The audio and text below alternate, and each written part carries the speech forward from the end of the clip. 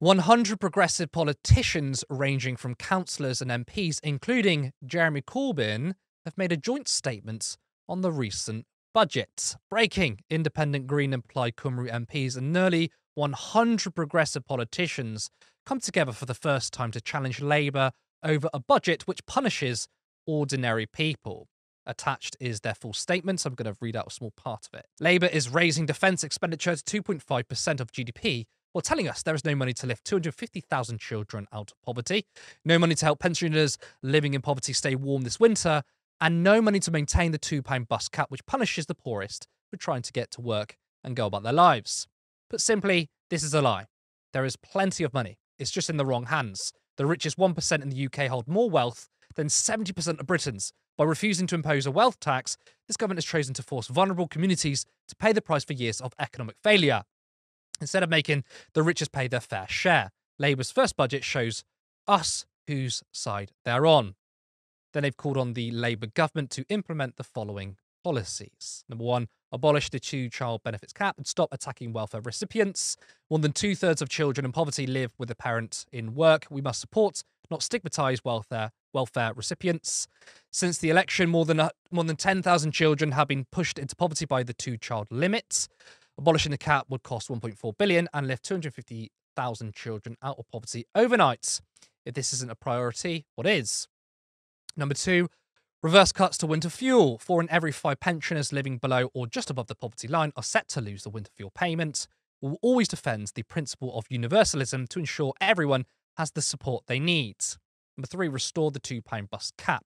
Scrapping the £2 bus fare cap outside of London harms the poorest in communities across England and discourages the use of public transport when it is needed more than ever to tackle the climate crisis. Number 4, invest in a Green New Deal. The climate emergency is the single greatest crisis of our time. Why then has the government reneged on its £28 billion climate pledge while continuing a Tory scheme to give £21.7 billion in public funds to subsidise the world's largest fossil fuel companies for carbon capture and storage when we know this doesn't work? We will continue to demand urgent investment in renewable energy and green jobs to safeguard our children's future. Number 5, introduce wealth taxes. A 2% tax on wealth above £10 million would raise £24 billion every year. With that, you could abolish the two-child benefit cap 17 times over. There is plenty of money. It's just in the wrong hands. So there's some pretty solid and robust policies there. Samuel, I just first want to ask, why have Labour continually ruled out a wealth tax? Might it be the fact that they have received millions of pounds of donations from private capital and investment firms? Well, I think that it may very well be the fact that they have received millions in donations from billionaires and corporations. In fact, I read an article, I think just before the election, about how they had this, Rachel Reeves had this strategy where she was courting all these big businesses with their special packages, and had this sort of business, like sort of, these like packages where you can get to speak to Rachel Reeves. I just thought to myself, this is just cash for exchange. This is the more of the same bullshit, if you will, that we were promised would be cleaned up. But yeah, I think this budget, like I mentioned earlier, there are some positives in terms of the fact that for so long we haven't had any real terms increases in spending in certain departments, especially, for example, education. And there's been lots said about how there'll be some billions more there and stuff like that. So then, in terms of some real-term investments in those things, yeah, there are some positives. But in general, I think that it's absolutely nowhere near as ambitious enough as it needs to be when it comes to dealing with entrenched inequality in this country. That is the real problem. When it comes to our budget, we always talk about growth, right? Growth. And on one hand, you could argue, yeah, okay, you have a growing economy, you have more jobs, whatever. But the other part of that equation is how the economy is set up. You could have an economy that's growing, but if all the growth is being captured by the top 1%, then what's the point of that growth for the rest of the country? If everyone else is getting poorer, and the growth that people are contributing towards is not going directly toward back to them, then there's no point. So I think this budget had the opportunity to go further when it comes to addressing the issue of income and wealth inequality. Look, I that's my thing, right? I don't, Twitter is somewhere I try to stay off sometimes for quite long, as you know. And I'm still trying to do that. Haven't successfully removed myself off Twitter. Oh, so. It's tough, but when I do come back on, for the times I come up, what I always tweet about, it's income and wealth inequality, and the very stark statistics concerning how much wealth is concentrated in a particularly small group of people in this country. And when you talk about, for example, was it jet fuel tax, for example, there are sprouts of doing the right thing. There's you can see small attempts of trying to go after the rich in a bit more substantial ways, but ultimately it doesn't go after them in the way that people like Jeremy Corbyn and Green members have said it should. So I'm with agreement on them. And I think that, look, it's better than what the Tories would give, but at this point, it's just not going to cut it. I'm really glad you talked about growth. Now, growth is such a buzzword. I think for most people, do they really understand what it means? Because all you do here is growth, growth, growth. You hear it from the Tories, you hear it from the Labour Party, and you're absolutely right. There's no point talking about growth if all the growth goes to the top 1%. So what kind of growth do you want? And I think that, the Liz Truss strategy was to grow the economy, and that's going to improve public services, right? Even though the Labour Party attacks Liz Truss and her economic policy, their economic policy isn't, before the budget was pretty much the same. They said they're going to grow the economy and it's going to pay for public services. That's not going to happen unless you intervene, especially when you've privatised half of it. Now, this budget itself, I agree with you. There are some good things in here. I do like that they're raising capital gains tax. I do like that they're taxing jet fuel. I do like that they're charging those that take private jets more money. They're good things, right? However, it shows that the Labour projects currently at the helm of the party are not interested in reducing inequality, because they're only increasing these small taxes. They're pretty small, I would say, in the grand scheme of things, to pay for certain things, but they're not to balance the economy. So I would say what I want to see, a lot higher taxes on the wealthy. One, because, you could use it to pay for stuff. But two, because we need to, have a far more equitable society. The statement that the progressive MPs and councillors said is that the top 1% earns more than 70% of the country. It's astonishing. I would ask you. Go on. Yeah, go ahead. Yeah, just to say, that the irony, of course, is that when people talk about growth, it's like an either or. But sure, from the perspective of hoarding wealth, I don't know how that grows the economy. This is a conversation that's very rarely had. If you have an economy where you have billionaires sitting on a huge amount of wealth, that wealth, as you know, you've probably heard this before, but obviously is not getting moved around in the economy. It's sitting in one place. And the idea that you actually tax rich people, that money goes back into the system.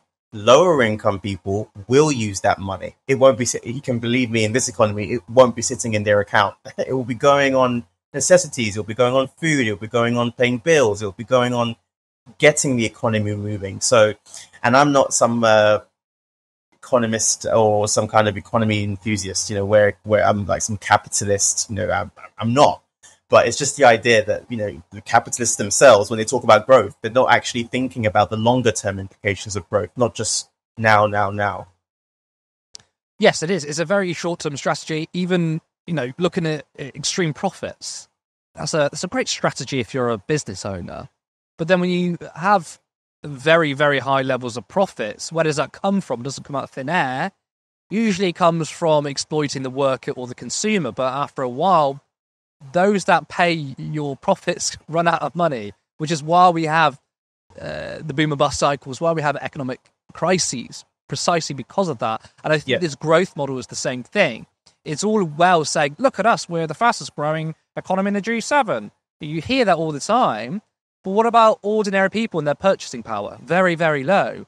In fact, because this budget does not address income inequality and wealth inequality, the targets the Labour Party set themselves in terms of growth, analysis and reports have shown they're not going to hit their own targets, because you can't really truly grow an economy if it's all going to the top. It's almost like a false economy in a way. One thing that was really missing from the budget was a comprehensive green policy. There was nothing really drastic that was anywhere near the scale we need. So what are your thoughts on that? And are you surprised? I know they're not a radical government, but the lack of green policies is quite astonishing. Yeah, it is disappointing. And I know that you mentioned it in the response from the group remarks about the budget, but the carbon capture initiatives.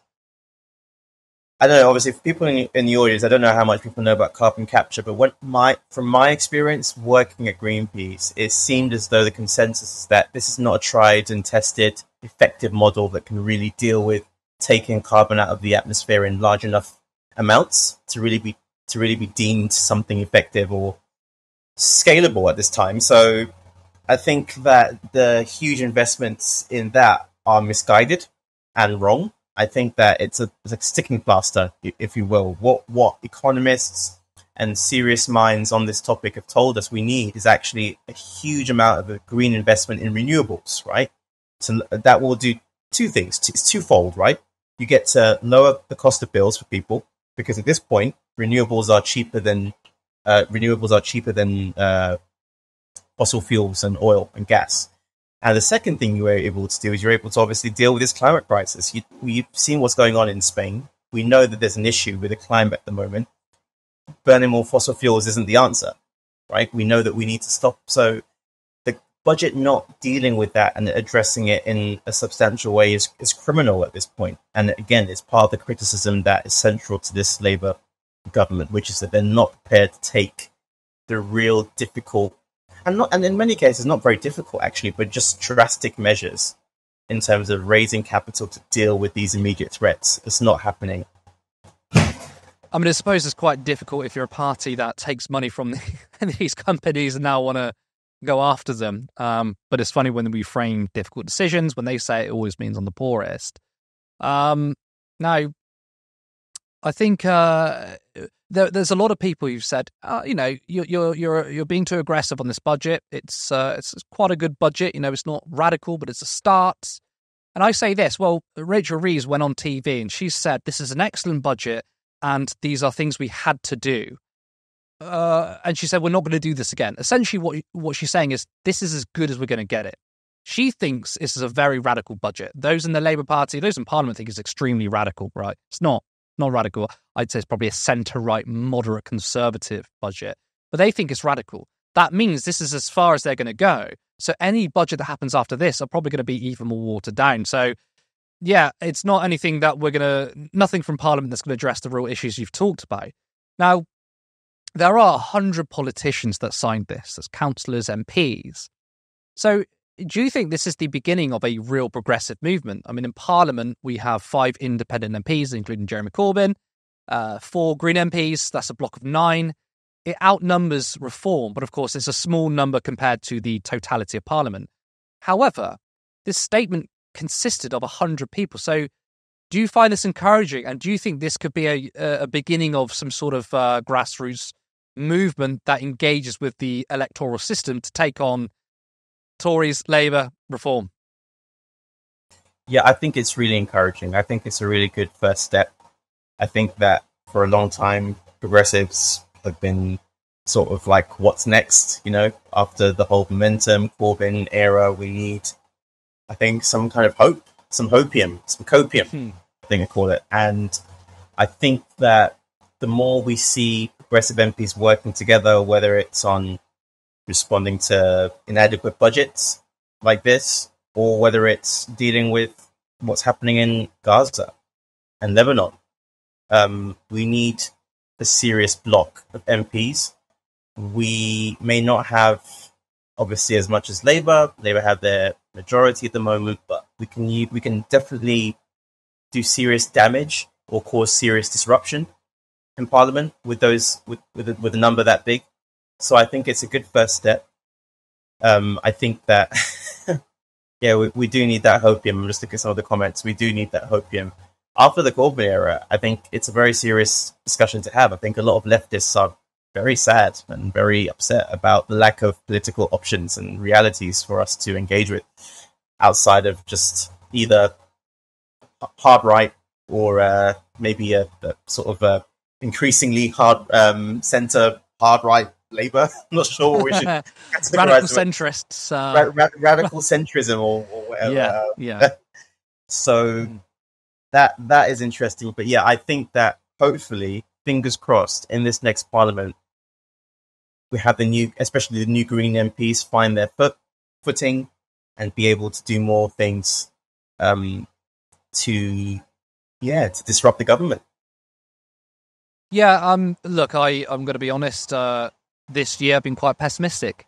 There's not been much in politics that's really given me hope. In terms of the US, it's a disaster. Here, it's a disaster. But when I was researching the story, I'm not going to lie, I felt a little bit of hope. And the reason why is because it's coalition building. You've got parties from Plaid, Green, and Independents, plus a bunch of councillors, which really encourages me that these people can come together, because coalition building is what is needed to take on the current establishment politics. So yeah, I do feel a little bit of hope there. I'm glad you do too, and I hope people watching, you feel that too as well.